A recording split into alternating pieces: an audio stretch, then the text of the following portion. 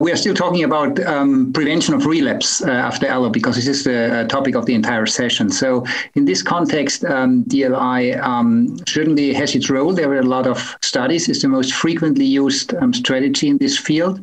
We are still waiting for randomized or prospective data.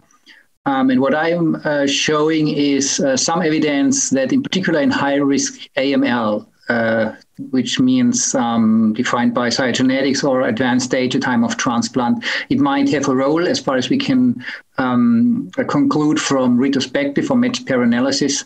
But as I said, we have to wait for a randomized trial, which has already been recruited completely in the UK, and the results are eagerly awaited.